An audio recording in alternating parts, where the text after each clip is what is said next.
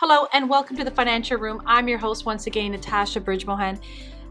Before we begin in regards to our topic, talking about additional healthcare testing measures in Ontario and so forth, I wanted to wish all of my viewers and family and friends a happy Diwali. For those of you who are Hindu, who are Sikh, or those of you who just embrace the Festival of Lights, happy Diwali to all of you. Wishing your family, from my family to your family, the BridgGroup, from the BridgGroup, if I may say, a happy Diwali full of love, prosperity, and happiness in your home, and of course, good health.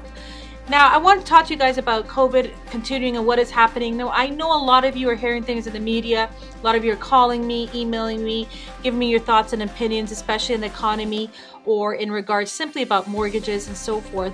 And I know a lot of the information that you read or you hear or you see can be very misconstruing and very confusing, and it can cause a lot of anxiety or frustration or anger in what it is exactly that you're reading. Now, here is the most important thing. The best thing I could advise you all is just to subscribe to a software program, subscriptions such as World Health Organization or the Ministry of Health in Ontario or Ministry of Health Canada, and get the facts and try to avoid watching the news at all costs.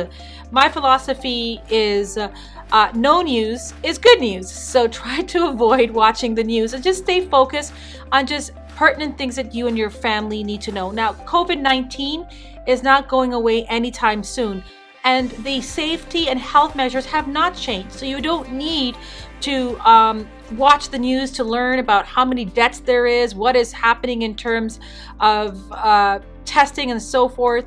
You need to stay safe and just follow the safety health measures. Wash your hands, sanitize, be around those you love and those you trust, stay in your bubble, and start doing hobbies and spending time with your family and engaging on home projects, walks, family drives, read a book, start a journal, pick up an old hobby or learn a new hobby. There's so many things that you can do.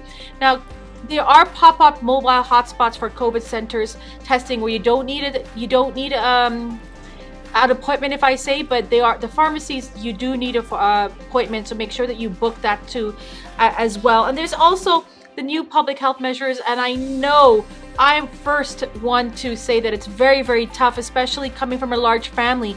They're really encouraging you to stay in your family household bubble, and that's pretty tough, especially if you have loved ones such as parents and nieces and nephews and siblings that you cannot see. It can be very tough, and I get it. And what you can do is you can have a Zoom video party with your family. You can WhatsApp video call them. You can have drive-bys. You can have outside, it's cold right now, but you can have outside firewood, marshmallows, a nice evening out, keep warm with a heater outside, and just to get that extra 10 people that you need, just to see them and show them that you love them and you care for them and you miss them. It is tough. Times are really tough. We're getting into Christmas in less than over a month away, and it can be really tough for the children too as well. So the schools are getting shut down or closed down or so forth, and that could be really hard too as well for those students who are in class. Pick up the phone and call us. We want to help you.